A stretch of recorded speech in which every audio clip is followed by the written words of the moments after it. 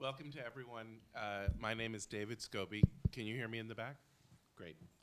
I'm the Dean of the New School for Public Engagement, and it's my great pleasure to welcome you to tonight's Engaged Lecture, Engaged Live, not a lecture, a conversation, discussion with Piper Anderson. Our Engaged Lives program is a series of conversations with alumni from different schools and programs from our division, from the New School of Public Engagement, that's meant to be not too formal, very conversational, and that explores with our guest the questions of what kind of work she does, how did she come to do it, and what difference did the New School make in that journey. So these are conversations that are partly about the achievements and the wonderful work that our alumni do, but as much about the journey, the twists and turns, the aspirations, complicated times, whatever, of the story of the work and lives of our alumni. This is the first year we've had this Engaged Live series, and this is the third of the conversations we had. The first one was with a member of our Board of Governors, Tony Manarino, who grew up in Hell's Kitchen and was an undergraduate of our division and also a graduate of our Milano policy program, and went on to become a city official and real estate developer. Then we had the democracy activist and writer, Paul Rogat-Loeb. And tonight I'm delighted to welcome back to the New School Piper Anderson. Piper is a performer, a writer, a teacher, a community activist. She'll tell us more about all those dimensions of her work, but she's someone I met her last spring in one of our alumni council discussions, and the minute I heard about her work, I wanted to bring her in to this series because she brings together forms of creativity and writing, of teaching, of healing, of social justice and community activism that represent the crossroads of just about everything we stand for in our division. She's a graduate of our bachelor's program and was a Reggio Writing Fellow in our School of Writing. She's a teacher now at the Gallatin School at NYU, where she teaches a course called Lyrics on Lockdown that uses arts and social justice to investigate mass incarceration and its impact on youth. She's also the Director of Education and Artist Development for Young Audiences, New York, which provides arts and education in the metropolitan area. So lots to talk about, lots to hear about Piper's story. As I said, our format is conversational. We want to have our guest tell her own story in her own words. And we always have two of us as interlocutors. I won't say interviewers. I get to do this with our guests, and I always invite a current student from the program from which our guest graduated. And tonight we're lucky to have Tim Jones, who's also an undergraduate in our bachelor's program, and a Reggio Writing Fellow in our writing program. And I didn't know this until this afternoon, someone who has known and worked with Piper as well, which makes it even richer and more interesting. Tim, introduce yourself just a little bit to the audience. All right, just a little bit. As David mentioned, I am a Reggio Fellow here at the School of Public Engagement. In addition to that, I was the editor-in-chief of 12th Street, the literary journal of our division as well, award-winning literary journal for the past year. And aside from that, I am a poet, a writer, a self-proclaimed Black Long Island native, and I seek to find ways to use hip-hop and poetry as tools of fine art to promote the engagement of culture. Sometimes that means social activism, sometimes that means education, but it always means finding a way to meet and reach people and enrich their lives in a real visceral way. As David mentioned, I've worked with Piper for going on a decade now, believe it or not. And she's been one of my mentors and a very large inspiration to my career, both as a writer, as an artist, and as an activist. She was my big sister in the organization we worked in together called Blackout Arts Collective, and she took me on my first tour and made sure my poems were memorized and that I was on time, like all of those kind of amazing and beautiful things. So today will be a great conversation and an opportunity to ask the questions that I've always wanted to know the answers to. And thank you for bragging about 12th Street as well. I want to take you everywhere. Here's the format. We're going to have a conversation among the three of us, or I don't know, 50 minutes about Piper's story, and then open it up to you. We've got a floating microphone for conversation with the group, and maybe talk for a half hour more. Afterwards, we have a reception right outside, so please stick around and talk and eat and drink more. And before we get started, let me also thank my colleagues in the Divisional Office of the New School for Public Engagement, Sue Morris, Audrey Gray, Chrissy Roden, Vanessa Reich, and Pam Tillis. In fact, if everyone, we could just give them a round of applause for putting together tonight's program and the whole Engaged Live story. So, Piper Anderson, how would you describe the work that you do, and how did you come to do it?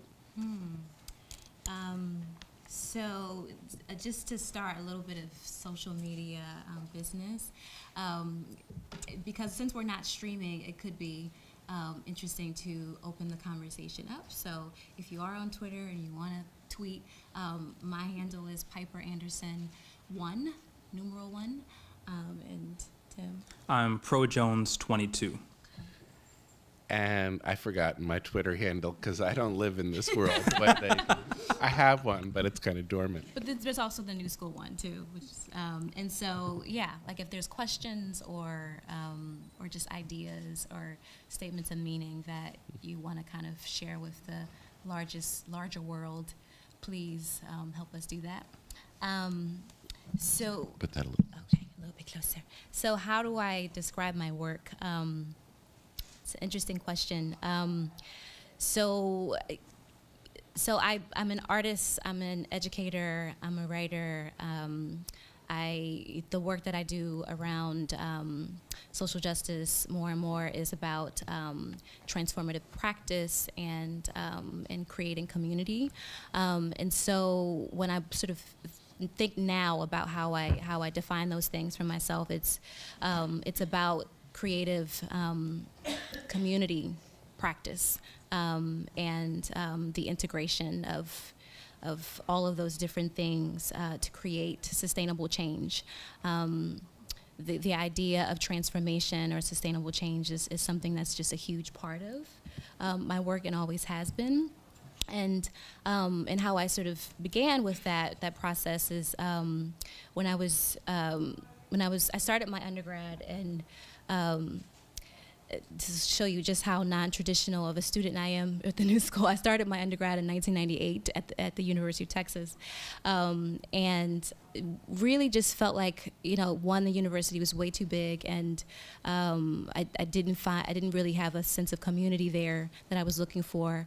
And then I found like an artistic community outside of that, where I was, mentored by folks like Sharon Bridgeforth and Luz Guerra, and had an incredible community of artists that I was growing with, and started writing and publishing my writings. And then this weird sort of homesickness came over me, because I grew up in Philadelphia, and I had traveled 2,000 miles away to go to school in Texas, and this longing to reclaim some stories of the people that I knew growing up,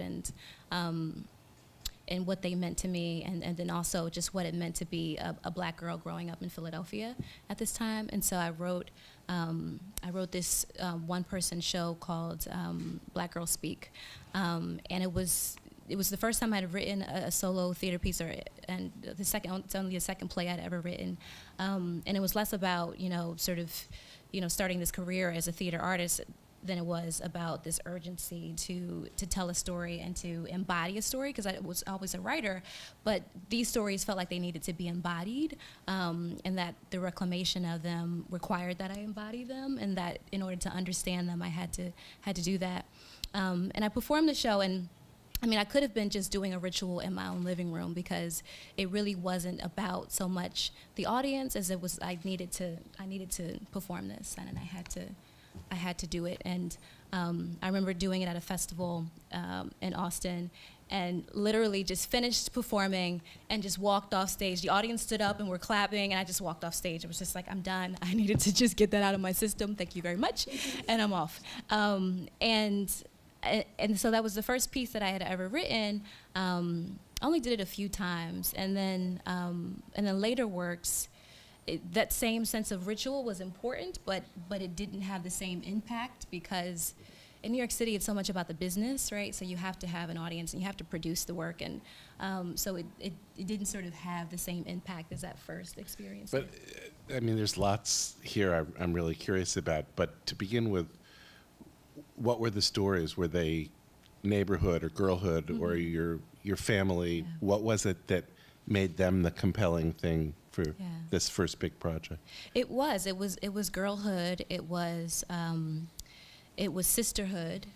It was the girls that I grew up with. It was this sort of the experiences of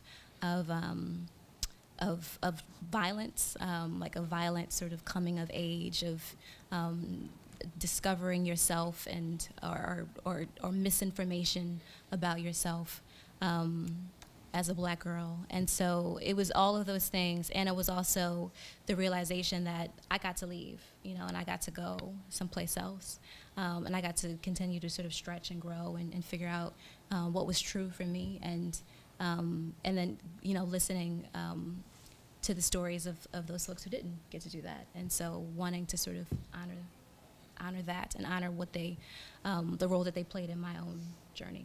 Did you perform the piece for the people whose stories it was? I never got to do that. I did get to go back to Philly once when one of my first performance tours, and I performed at my high school, and so and I was just a few years out of high school and performed there, and that was the first time that I had performed anything related to that piece there. So it was so I got to perform a couple of things, but not the full show, and I only did it a few times, so it never really went anywhere major. So I mean, from the beginning, you were both a writer and a physical mm-hmm. performer, embodying and always performing, or mainly performing your own. Yeah, when I was what I studied at the New School was creative nonfiction primarily, and that was always a really strong interest for me. I love the idea of breaking down three-dimensional space and time, and sculpting from all of those pieces a story, finding the metaphors, finding those through lines that are just important and significant and need to be highlighted, and so that's always an interesting challenge for me, and working with biography or autobiography, and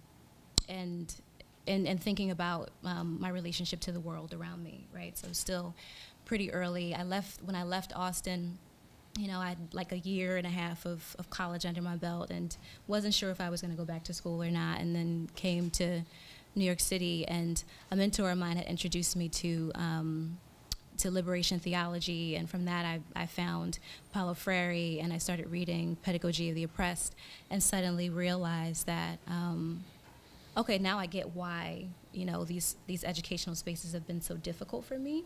I get why the lecture setting, the test taking, the regurgitation of facts just felt so deadening.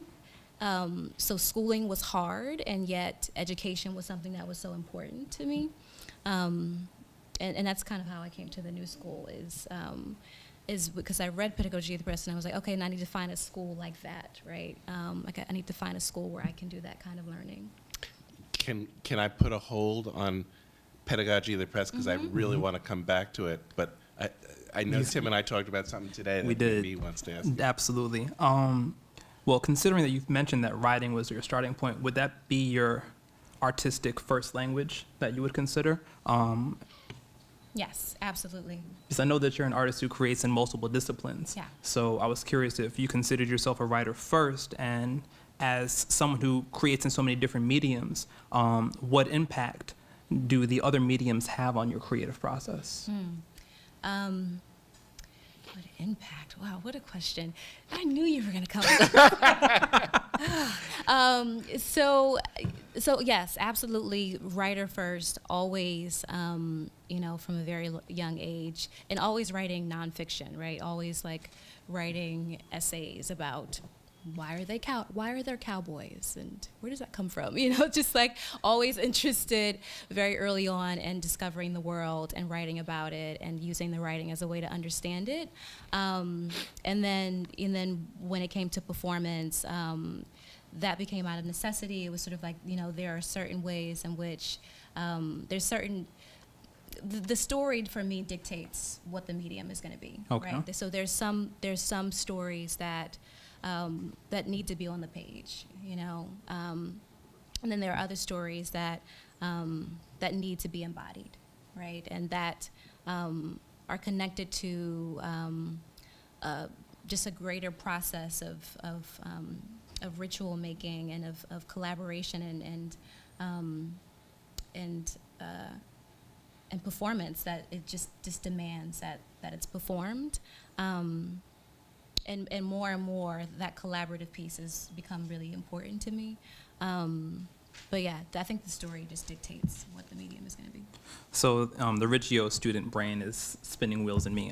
So would you know at its inception or early on if you're writing a poem or a song or an essay? How do you navigate early on just that feeling of knowing what direction it's going to go in, or does it take time? I think more and more I just make the decision, and I kind of control the muse. I'm like, I'm writing an essay. That's what we're gonna do, or I'm writing a poem, but I think that it definitely impacts the way in which I'm able to communicate, right? So there are ways in which a poem allows me to hide, right, and to use this kind of coded language that's beautiful and can take an audience or reader on a journey, but writing an essay it demands that I be very direct and tell the story very directly, and so I think it just depends on what my intention is in some ways. Yeah. I didn't mean to cut you off. No. No. So I'm interested in the kind of process, and again, this is kind of you're emerging as an artist and someone who claimed being an artist. Was there a point in which you said, I'm not just going to have one medium or one craft? Who I am as an artist is constitutively boundary crossing. And then maybe a second question, if that was true, did you have to apprentice yourself in each of these crafts, or you just decided, I've apprenticed myself as a writer, I'm just going to pick up the movement or pick up the performance and kind of teach myself as I go? I mean, I think it's a combination of both. So I really respect every single art form. I respect every single discipline a lot, and so I've definitely committed myself to apprenticing myself. And yet, at the same time, some of it is about just finding my own voice in that medium. And so I think studying is important, right? And disciplining yourself is really important. And then also, once you have those tools, throwing out what's not useful and crafting from it your own discipline. And I think each of them sort of came to me just kind of organically. I've never been the sort of person to put limitations on what I can do. And I attribute that to just, my parents, really. And so it never occurred to me to say, well, I can't be a poet or unless I've done this, or I can't be a theater artist unless I've done this. Sorry, I need to ask this one more, and then back to you, Tim, if you want. But I mean, I would love to be able to sing, and I can't. I mean, I can carry a tune, but I have singing envy. Is there not a craft that you have envy? Oh, and that you feel like that's just a place I can't go? That's a bridge too far. Oh yeah, absolutely. That's a relief. And I don't even go there. Yeah. No, definitely. Right. And all the time I'm discovering things. I'm like, okay, you got that. Nope. You know. And then there's even ways in which, and even within the disciplines that I do, engage, that there are places that I see, like some of my colleagues or some of my idols go to. I'm like, damn, I'm just not there yet, right? Like you're constantly on this journey of developing, right, your discipline. And so yeah, there's places where so for instance, I auditioned for 12 Years a Slave for Patsy, and I didn't get it. And when I saw Patsy on the screen, I was like, you got it. That is so interesting. That's you, yes. So, and there's moments like that all the time where you're just like, yeah, that was not for me. And that's okay. I can stay in my lane. I love that story. Thank you for sharing that. Oh, wow, that's awesome. Shifting gears a little bit, because we've talked a bit about your art, is there a singular moment that made you enter into social justice work? Oh, wow. I don't know if there's a singular moment. I feel like there were just like, just an accumulation of lots of different moments I can point to. I can point to being in high school and having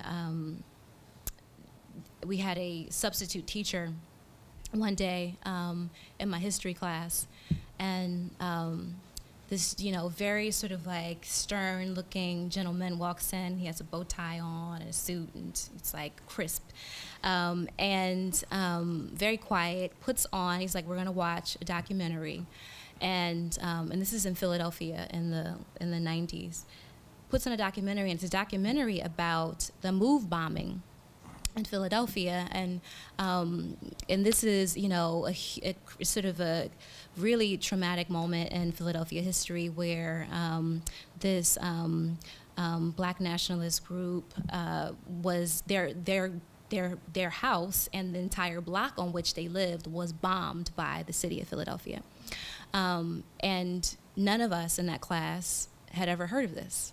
Right, this had happened maybe 20 years before. We had never heard of this. So this teacher comes in, he's only there for 2 days, he shows us this documentary, and then at the end he says, and none of you knew this, right? And we were like, no. And we were like, well, that's the point, is that people aren't gonna teach you the history that you need to know. And it's your job to go and search for the truth and find the truth. And that was the first time that it had ever occurred to me that in school or in any setting, that there was just information that I had to really seek, that I had to find, and that the world, as we knew it, wasn't, that there were forces and there were things that were at play that were unjust. And then, then other experiences of, campus organizing. I was at, UT at the time when the big affirmative action fights were happening at the law school, and was a part of founding this anti-racist organizing group there, and then moving to New York City and attending my first critical resistance conference and discovering, learning about the prison industrial complex for the first time, and seeing the connections to my own experience and the people in my community growing up. So it was all these sort of different, small moments that really added up to just really lighting a fire under me, and then finding myself surrounded by people who similarly had, a strong fire and commitment to justice, and being able to work together to do that. You just now you connected up Tim's question about your finding either your voice or your commitment to social justice with a story about being on campus at UT. And earlier you had talked about reading Freire's book, Pedagogy of the Oppressed. So talk a little bit. I'm interested that your own emerging politics and your journey through higher ed seem all tangled up together, sometimes in good ways, sometimes in bad ways. Or. Yeah. So my journey into higher ed, social justice. I think I had a love-hate relationship with the academy for a very long time, which is why it took me like 9 years to finally get my bachelor's degree, but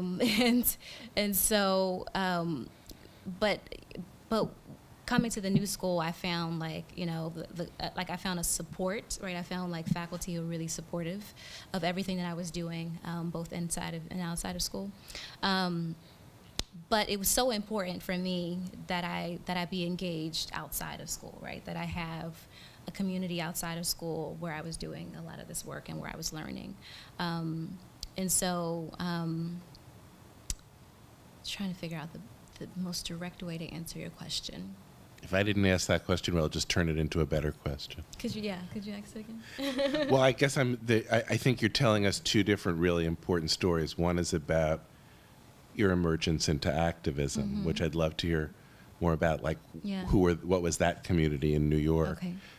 And the other one was, and then the second thread was what kinds of educational experiences seem to block your sense of creativity and also of social engagement, which it sounds like Texas had some of that. And what was it about the new school experience that was enabling? And you can take either one of those. Okay. So when I moved to New York City in like January of 2001, and then and I moved in with a classmate that I knew in Texas, and she was a part of this group called Blackout Arts Collective. And she was like, she was going to a meeting. She's like, hey, you should come with me to this meeting. It's, this group of like artists and educators and activists, and, we do all this great work together, and I think you would really like it, so you should come. So I went to this meeting with her, and it was at the CUNY Grad Center, and all these folks sitting around the table, and then I realized that there was like an interview happening. They were interviewing folks to facilitate an arts and activism program that they were doing at Freedom Academy High School. And somehow I ended up being interviewed for this, and I wasn't there to be interviewed. I was just like sitting in the room with all these other people, and they were asking me questions, and I was like, yeah, and I do this, and I do this, and and and suddenly I got a call like a day later, like, we want to hire you, and I was like, oh, okay, I got a job. I need a job.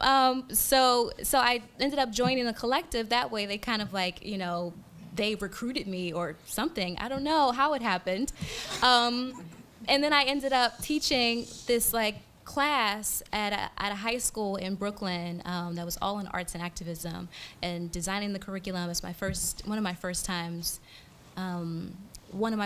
teaching like a full, like had done kind of one-off workshops and taught drama to pre-K kiddies, but this was my first time working with high schoolers and like designing an entire like curriculum, and it was like a really powerful experience that just solidified for me that I was committed to being an educator and then working with young people, and then being a part of Blackout, and so Blackout did these. We would do these showcases where we'd feature artists of color, and there was always a theme that was about, some issue that was really connected to, community or social justice, and the performances really kind of focused on that. And then we had this youth development program at Freedom, and then a year after joining Blackout, we started. Or around the time that I joined Blackout, we started talking about the prison system. We started talking about mass incarceration. And, you know, because, you know, in the year 2000, the United States gained the distinction of, you know, incarcerating more people than any other country in the world. You know, we hit 2 million people in the prison system, and we were like, no one is talking about this. No one seems to care that this is happening. It's, you know, it's disproportionately impacting communities of color. We need to do something.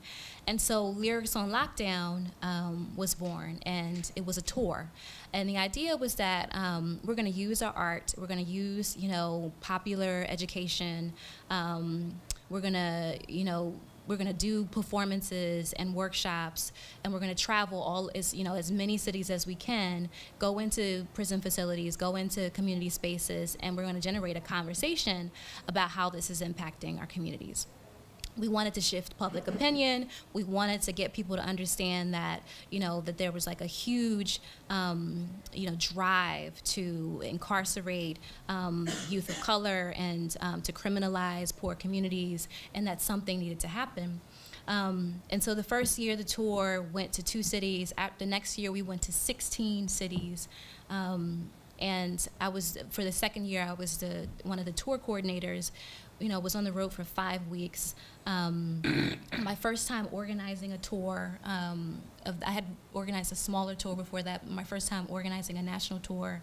Every single tour stop included a stop inside of a facility, you know, connection with a community organization where you'd sit down and we'd talk to them about the work that they were doing strategically around this issue, and then a public performance. And we had really crafted this you know, really dynamic performance that included music and spoken word and dance and theater, as a way to, and then conversation with folks about, you know, prisons, and, you know, talking to folks, like getting a sense of, you know, how many people in this room know somebody that's been impacted by prisons? How many people in this room have been impacted directly?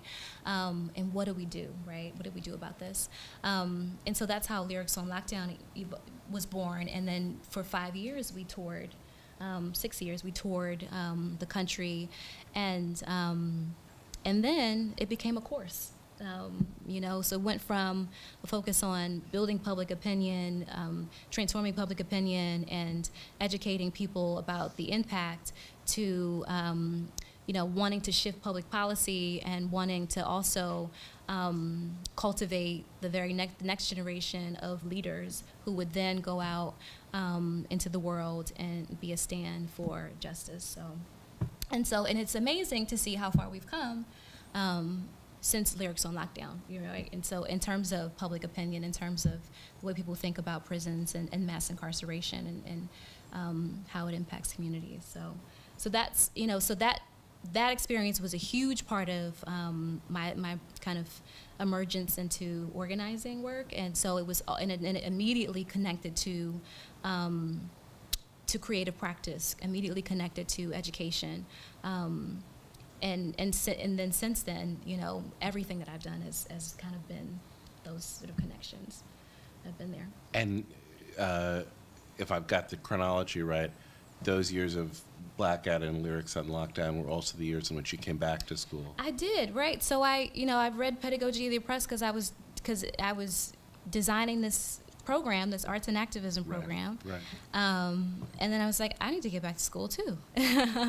And saw like a Subway ad for the new school, and I was like, okay, I'm gonna check that out. The new school used to have some really cool Subway ads. We've been fighting to get back in the subways. Like, good questions. You're just like, yeah, oh, okay. So I got an application. I actually applied to City College, got into City College, and then they want me to take a placement exam, and I was like, hell no. And then and then I applied to the new school, and I wrote about Pedagogy of the Oppressed in my application, and how it impacted me. And in my interview, I remember the admissions officers being like, so, Pedagogy of the Oppressed, that's heavy stuff. And so we had a long conversation about it, and it was very clear to me and to her that, like, this was a really good place for me to be, where I could continue to grow. And And it was, you know, like I was in and out for years, you know, like, because I was doing the tour. I was like, you know, I'm like, Tim quickly was my advisor. I'd be like, Tim, I'm taking the summer off because I'm going on the road. I'll be back, you know, or I'm working on a book and now I have to do a book tour and I'll be back. And Tim would be like, okay, and give me something to put in your file. And I'd come back and, you know, and it was always really encouraging of what I was doing outside of school, and it became sort of a part of the larger portfolio of who I was as a student, and then really good at sort of listening really closely to what my interests were as they were constantly evolving and changing majors every single semester, and being really, really supportive throughout that process, no matter how long it took me. And then when the Writing Democracy program came along, that was really the thing that hooked me in a major way.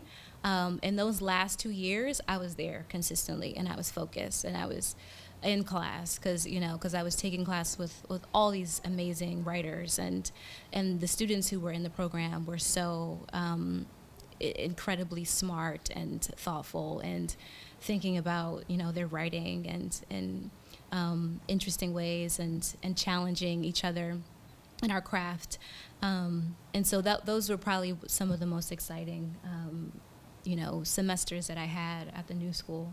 That's music to my ears. Tim Jones is now carrying on that same set of... Definitely. What made you choose Reggio? I didn't choose. Here's the thing about the new school. When I was here, they would choose me. They would just choose me for stuff. When it looked like I was kind of faltering, like I might, not come back the next semester, suddenly I'd get a scholarship.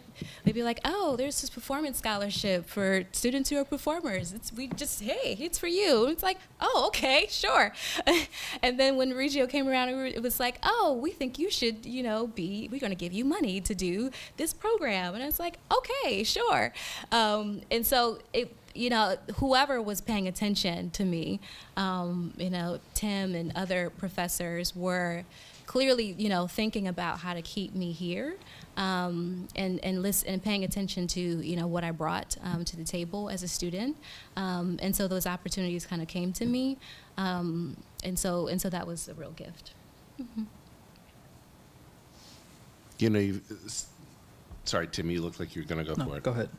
I'm just struck that your story about getting the job at Blackout is like that story of Reggio and scholarships, and it underscores, it's true that everyone they need to have, and we hope they have people who look out for them, even when you don't know yourself what you should be doing. Yeah, it is true. And then we need to do that for those who come after us. Right, exactly.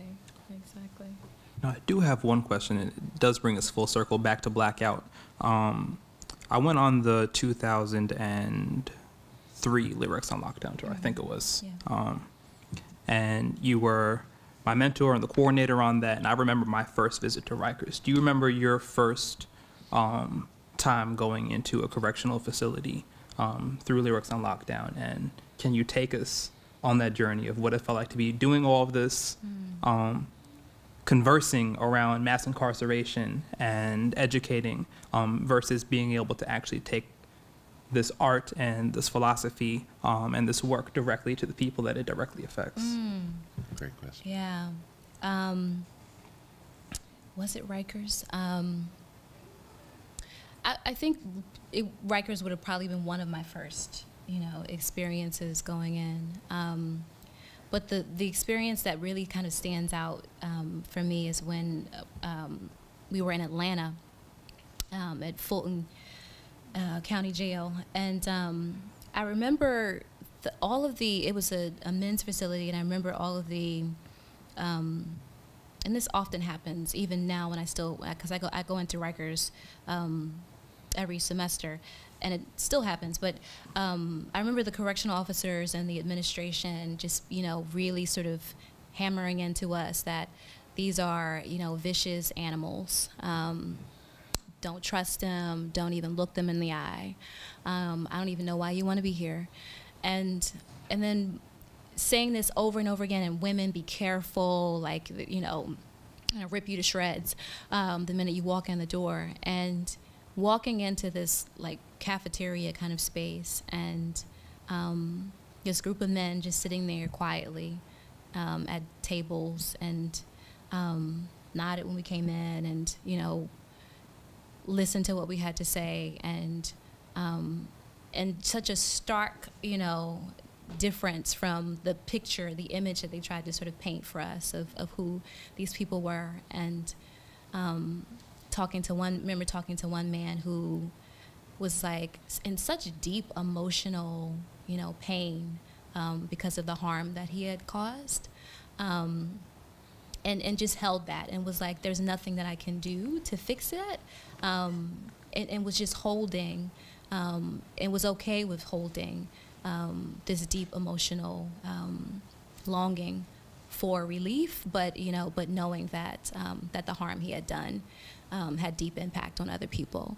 And there not being any kind of way in which to resolve that, right? So no sort of, you know, an approach to transformative justice says that there are ways in which, you know, we all do harm, right? We all do commit acts of harm against each other, and that there's ways in which we can be held accountable for that, and take responsibility for that, and create reconciliation, and recreate relationship, and heal. And yet, you know, in our current system, that doesn't exist at all, right? There is no space for that at all, for the most part. So that was a really important moment for me in thinking about, you know, transformation, which is such a huge buzzword now, and yet it's so, for me, it's like I'm so committed to understanding the mechanics of transformation, and how do you create sustainable change with people, and move, you know, through those kind of chasms that are created by trauma and violence. Is it hard, or how do you work with your students at NYU to overcome whatever it might be that would keep them from fully encountering the folks in prison that they'll meet, whether it's fear or a certain kind of othering, or? Well, it's self-reflection. We start the course with and throughout the course we're constantly in this process of self-reflection, right? So let's name our identities, right? Let's name the ways in which we have access to power and privilege. And let's make that transparent, because that's one of the ways in which those sort of divides happen, right? Is that, you know, when we're not clear about it, and we're also afraid to reveal it, and we're trying to hide behind it, that creates that divide. And yet, and then also working to create within the class a sense of community. And then when we go into Rikers, the very first, you know, time we go in, I facilitate a session with the entire group that's really about building community. That's about building, creating within this, you know, this short, limited amount of time that we have together, a community of folks who can communicate with each other across difference, can show up fully, and create, and communicate and collaborate. You know, when you talked about that moment of discovering Paulo Freire, you also talked about liberation theology. And, you know, I know from a little bit from our conversations and about your work that healing has become an important, not just part of your practice, but the way that you speak about your practice, which kind of adds a new dimension to what we've just been talking about. So I wonder, you know, how, you know, I'm really struck listening to you, how organically and seamlessly your commitment to social justice and your creativity and your teaching all blend together. How did this, if I can call it this, the spiritual practice emerge as important to that? So again, back to this idea of, you know, the mechanics of transformation. So we were doing all this really great work, with Lyrics on Lockdown, and then I had some other experiences where I got to create like similar sort of national cultural campaigns around civic engagement. And I was so, I felt like, this is interesting, like we're doing this national work where you kind of go in, you quickly have, an interaction, and then you exit. And it was like, it feels shallow, right? It doesn't feel, I have no idea what the impact is once we're gone. Right. Or if there is any impact. And there's a way in which, we create, like as artists, we can so easily get caught into this idea of just creating events, right? Or creating sort of these temporal events that just happen and then they go away, and it's like, whoa, we did that, it's great. And I was like, I want the impact to be, I want to see the impact. And I don't even need to see the impact, but I need to know that there's an impact. And I need to know that there's some sustainable change that's possible, right? Whatever the community or the group decides that should be, that's fine. I don't need to, I'm not attached to the actual result or what it looks like, but I need to know that there's substance to what I'm creating. And so that led me to studying lots of different mediums, and also was really important for my own growth and my own healing. So beginning to study spiritual healing and energy work, and then looking at the empowerment methodology, the empowerment work of Gail Straub and David Gershon, and which is like very much connected to like this sort of neural plasticity, kind of how do you change your thinking, change your way of being in the world, and then change your reality. And then from there, coming back to the body again, because I had a sense that there was just ways in which there's certain things that you can't talk yourself out of. And so studying somatics and trauma in particular, and did like 2 years of training in that with Stacey Haynes and generative somatics, and so starting to put all these these things together with my training in applied theater, which is looking at human development and looking at like all of these theater forms that are used to engage community and create dialogue and create social change, and so putting all those things together and thinking about what are the ways in which we create a shift in our ways of being that leads to sustainable change, create a shift in the community's way of being that leads to sustainable change. And it's a conversation that I'm still very much in. It's something that I'll constantly, forever, be studying and trying to understand. But I feel like I've had some great experiences in which I've had a chance to kind of test the waters, at least, particularly with like the somatics work, and bringing that to communities, and a little bit in my class, my students don't know that they're doing it, but but I ask them to kind of check in, right, with their bodies, and to be fully present, and to practice. Practice with their breath and with their eyes and with their way of being, and I think it's so important that like we talk about changing policy, we talk about changing,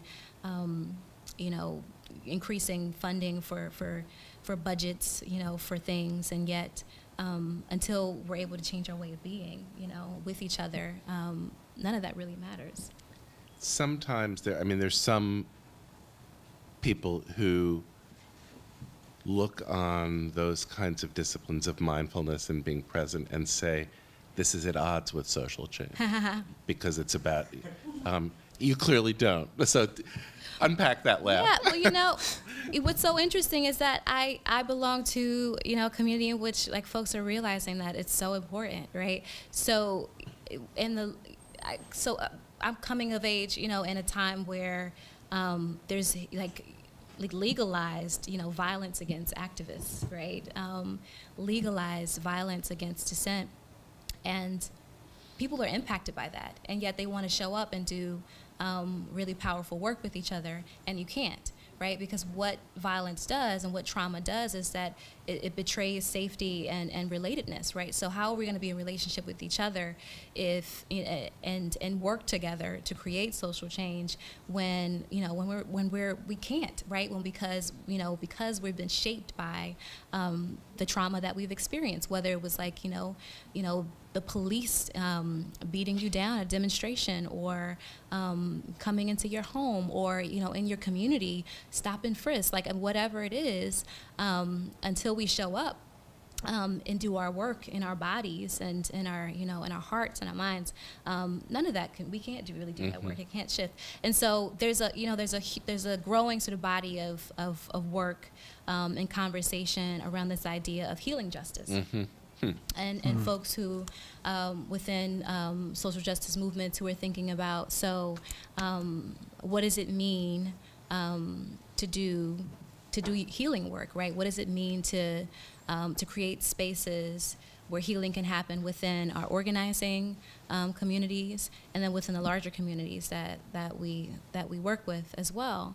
And that's come about. That's kind of been growing over the last 10 years. This idea, and then transformative practice. Like, so all of the folks that I was training with in the somatics and trauma work, we're all working in social justice, and we're all very concerned about the fact that that we care about community, and we care about changing the world, and yet we can't talk to each other. And and there's violence that's happening in our homes, and we don't talk about that, and that's a huge contradiction to what we value. And so this becomes an important part of that process. That's a great answer. How has that evolution toward healing justice impacted what you choose to create? Because you mentioned before that the medium is a choice that you make based on circumstance and based on an impetus. So how has that affected that process in terms of the stories that you choose to tell? So yeah, I mean, I'm in this very interesting place where I'm trying to figure out what the story is now, like what the next story is now, and I don't know. I don't know what story I want to tell now. I'm fine with that. It's, liminal space to be in. But I think that a huge sort of important through line through all of the work now is this piece about, healing. And sometimes that looks like, just, how we ground, right? And how I'm able to be present when I'm facilitating in a room. If I'm at Rikers and my students are facilitating and I'm on the sort of outside of the circle, it's because I'm holding the entire group, right? And I have to be present in order to do that. And I have to be in my body in order to do that. And I'm also holding the fact that behind me is a correctional officer who may or at any moment decide to shut everything down if they see something, and I'm making eye contact with them and making connection with them, and holding the contradictions of all of these all these other people that I have to go past in order to get to this group of young people that we want to serve, and recognizing that the humanity of all those people, and that piece is it's like a huge sort of piece of this work for me. It's like just holding contradiction. And so I don't think that I can ever separate that from any aspect of the work. Like, it's no longer really a choice. It's just central, right? Like, I can look at the bodies in a room that I'm about to facilitate, and begin to assess really quickly what the need is in the room, right? And maybe I got to throw my agenda out, and we got to do something totally different if we're going to be able to connect to each other. But that sense of connection has just become central, and so whatever it takes to get there is what I'll do. I want to give a heads up to our audience that we're going to shift to question and answers in a second. One last question for you. You started answering Tim's question by saying you're not exactly sure what story to to tell next. And one of the reasons I was very much, among many, very much looking forward to this conversation is you're, if I can be ageist about it, you're the first young person who's telling the story, which means well, the first two have lots of work to do in the future of their lives, but you have even more. And I wonder how you think about that future. You've told us several times that serendipity just came to you with really important, and you let those changes happen. Do you, now as you think about whatever is your next chapter, do you think there's this really big thing I want to achieve, or do you think I'm just going to stay in the present because this feels right and see what calls out to me next?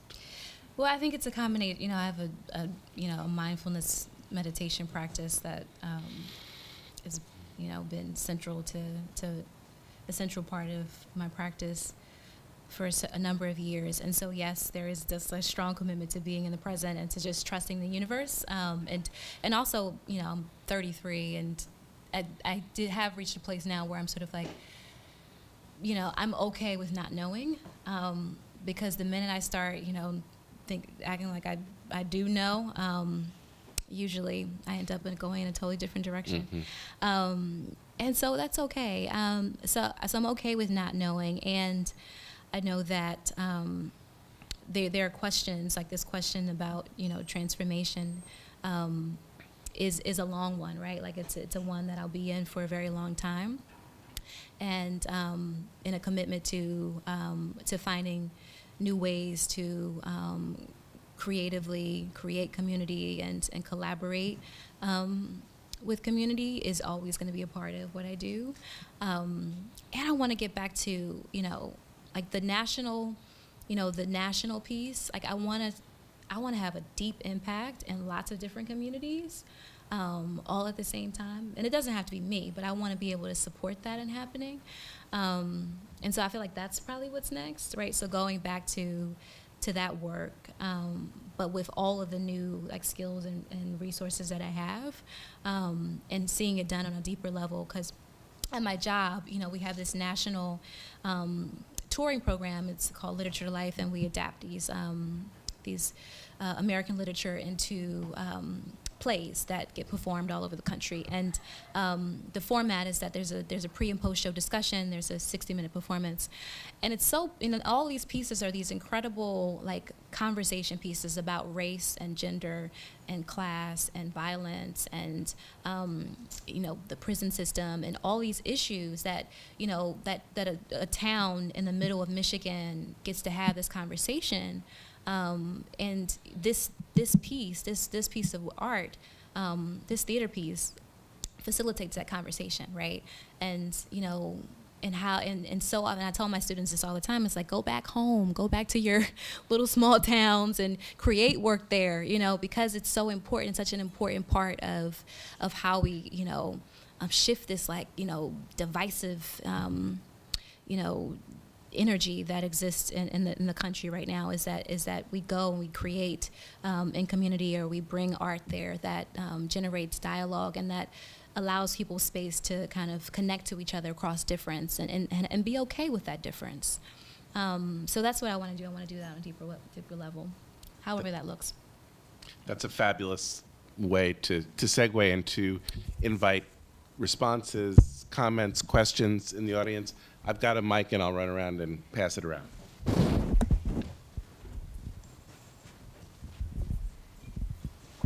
Hey, hello. Hi, I'm Michael. Piper, we went to grad school together. Yeah, we did.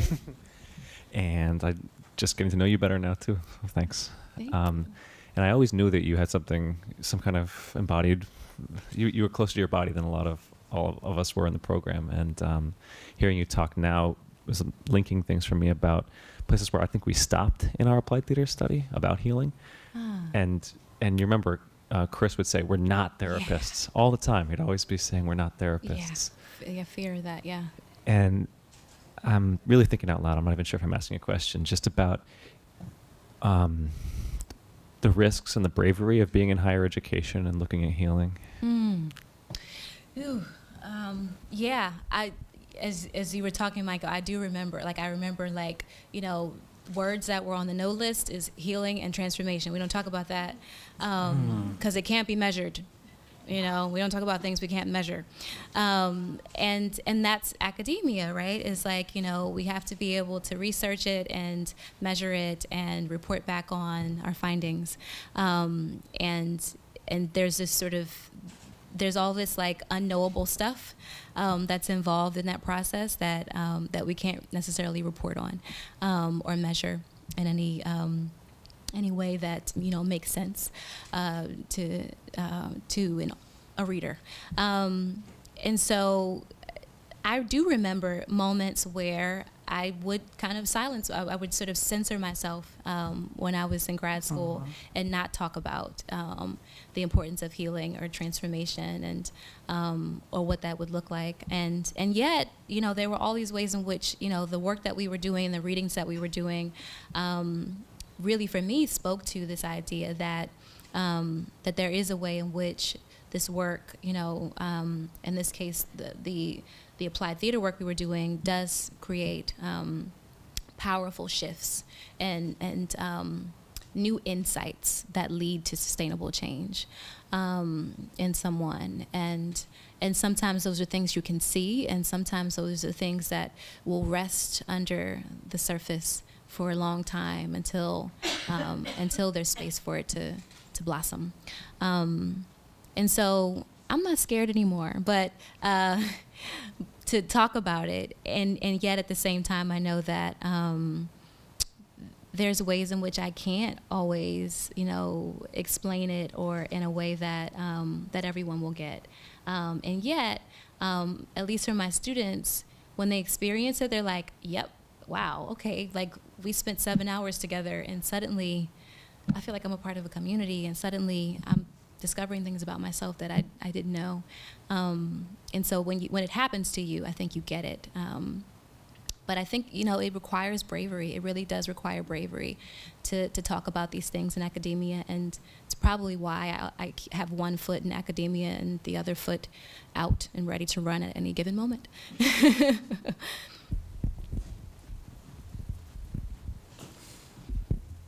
Do I need to stand, or I'm okay? I'm okay? Okay, great. Hello, I'm Wema. Very good friend of Piper and Tim's as well. Man, it's so wonderful. First, I just want to say it's so wonderful to see you and to see everything that you have done, because just to echo for a second, you have always been an inspiration to me. Thank you. And it's very interesting because literally, I'm sorry, literally your words, I'm not even like pretending, Freedom's Child has been running in my head the entire time, like almost the entire time. and ironically, I was just playing this old CD, very old CD from Lyrics on Lockdown. I went on tour with them as well.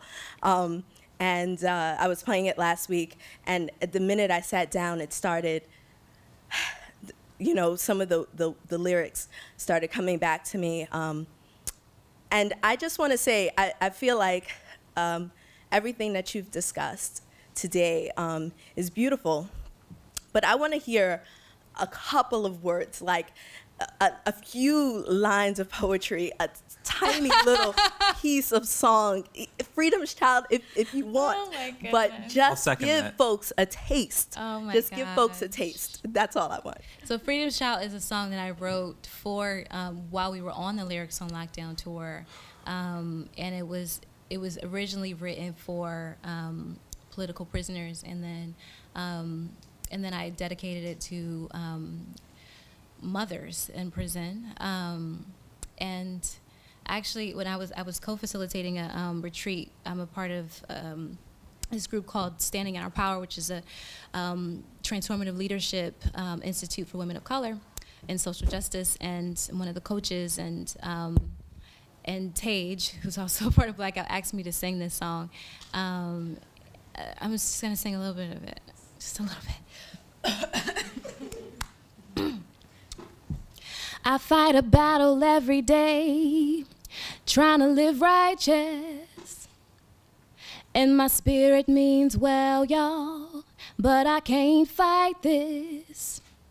What it takes to be whole, living free, is beyond me alone to achieve. I need spirits all around me to walk this path. I need love unconditional for this to last. I need all my community walking with me. I'm dependent on each of you to speak for me.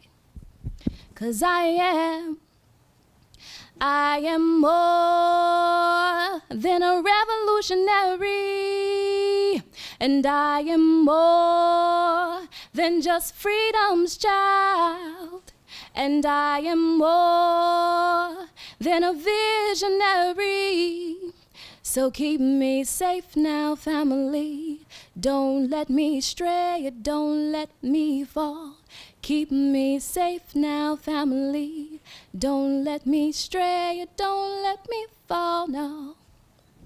All right. Always, if there's a blackout person in the audience, they're gonna put me on the spot. No, I was trying to not be the one tonight. What were you saying, Ken? It was interesting because I was thinking about that song for the past couple of weeks, and I don't think I've ever told you this, but the poem that I wrote for LOL 2003, Explosion of a Dream Deferred, I wrote that after listening to Freedom's Child on repeat, probably for about 16 hours in my house. Wow. So it's a gift you never knew that you gave me, but thank you. My pre-show music for this pre-show, I needed that, Freedom's Child. And I don't see, like, that's one of those, you know, we were asking about art forms that I feel like I don't, you know, like I don't think of myself as a songwriter. That's probably the only, like, I've written very few songs, and that is the one that, you know, that just, you know, for that moment, whatever inspiration hit me, it worked, but otherwise I'm not a songwriter. Hi, my name is Safia. Piper was my favorite professor at NYU, and I'm now a grad student at the New School. And my question to you is, as kind of an artist slash basically everything else, how do you find yourself making time to, you know, be an artist? Do you have a practice where you write every day, or you know, what do you do? How do you keep the artist side nourished, I guess? Yeah. Hi, Safia. Oh. And Safia is one of my, okay, I won't say that because I have students in the room, but just one of my favorite students.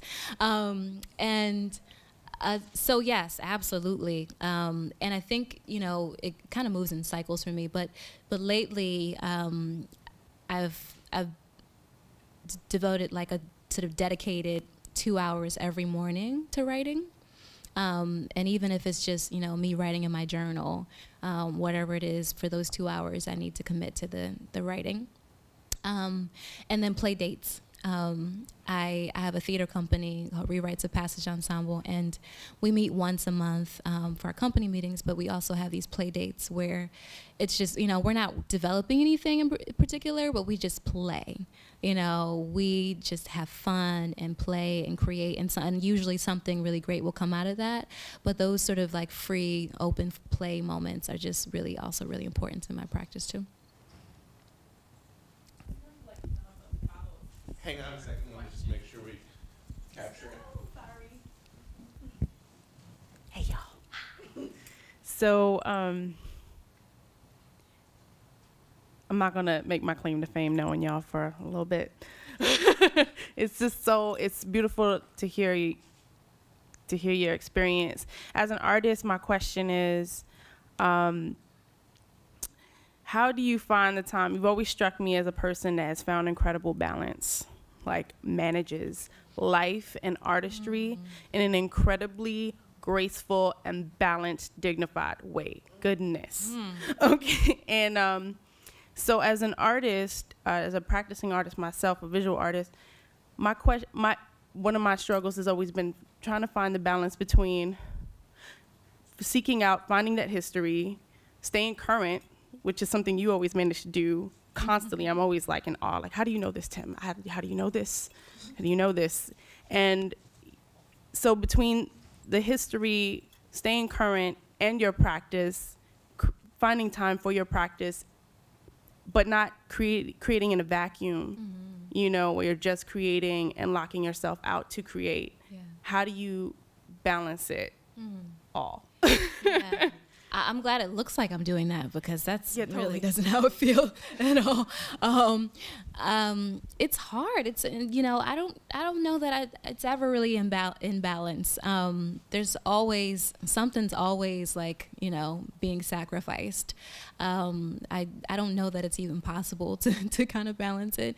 I do like to think that there are these sort of I don't know, these cycles that I kind of go through, right? Where there's times where, you know, where the creativity is front and center, and I just have to create. And then there's moments where, you know, I'm just reading and I'm just digesting, or I'm, you know, at conferences, or I'm in the conversation around, you know, whatever issues, like usually around prisons and mass incarceration. Or you know, or where I'm at work and I'm, like, you know, thinking about young people, and I'm thinking about education and how to improve the quality of education for them through the arts, and bringing arts into their school.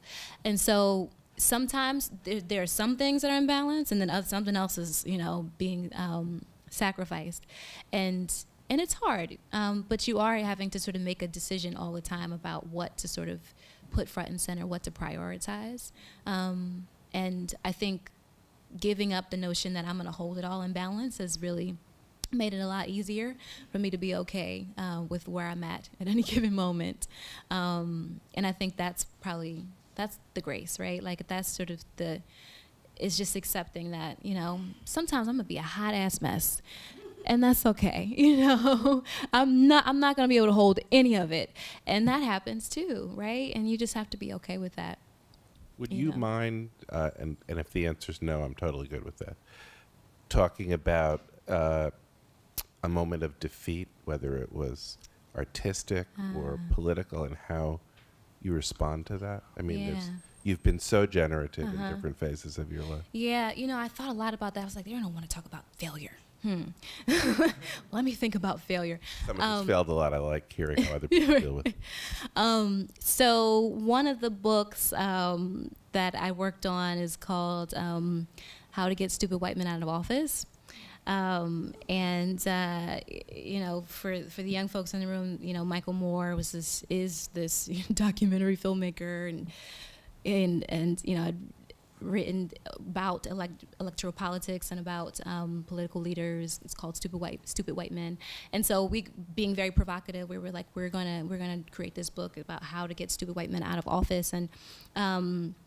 And the book is a collection of 13 case studies of how young people have been able to swing elections locally in their city or state, been able to get themselves or a progressive leader elected. And so we wanted to create, after the 2000 election, we wanted to create something. We figured we had to get young people excited about the electoral system and about organizing around the vote again. And so let's show them that it's being done, and this is how it's being done. And then that was connected to organizing around the 2004 election and getting young people out to vote. So before this, I was not really interested in voting. I wasn't really interested in electoral organizing. But my friend Billy Wimsat was like, you know, we gotta do this. And like, Billy's like really excited all the time, really energized. It's his idea. He put together this great group of folks who wrote this book, and then the authors were also organizers. So we were promoting the book, but then every city we went to, we were also doing organizing trainings with young people on college campuses and throughout the country. I was so intimidated the entire time that I was on this tour, so intimidated, because I was like, I don't know enough about this issue. I should not be the person doing this. I remember, and then there was a huge backlash too, right? There's like, this is like a really kind of, you know, contested sort of moment. And so I remember being at Colby College, where the young Republicans protested my my speaking engagement there. They like put up this huge banner, was like, Piper Anderson's a racist, don't go to her talk. And there were like flyers with Condoleezza Rice's face and my name on it. It was she's a racist. And then they all showed up, and you could tell that they were there because they all had pastel button-down polo shirts on. And realized that, you know, the book is really for everyone, right? The book is about young people organizing for what they believe in, for, you know, the things that are important to them, and getting, I mean, the progressive piece was central to that. So we did all of this organizing, organized across the country, galvanized young people through the League of Young Voters, got out the vote, and we lost. And for someone who had never really been a part of a political campaign before, I was devastated. I was like, I put all this work in, and it was like, it felt like there was no way in which we were, you know, we were ever able going to beat the Bush machine, you know, and I felt extremely defeated, and it was a huge loss, and I never wanted to do anything related to politics ever again. And when, you know, in 2008 and Obama was running, it was frightening as hell, because it was just like, I can't believe in this. I cannot believe in this, because I've already felt what it feels like to lose. And yet I think that, you know, what I've learned about failure is that as long as we don't sort of embody it, right, as long as it doesn't become a part of who you are, it has this way of creating a resilience and a buoyancy in you that is just necessary to create anything in life. So, so I'm thankful for that experience, even though it was very disappointing. Thank you. That's actually, for me, a very joyous way to end. So let's give a thank you to Tim and especially to Piper for an amazing conversation.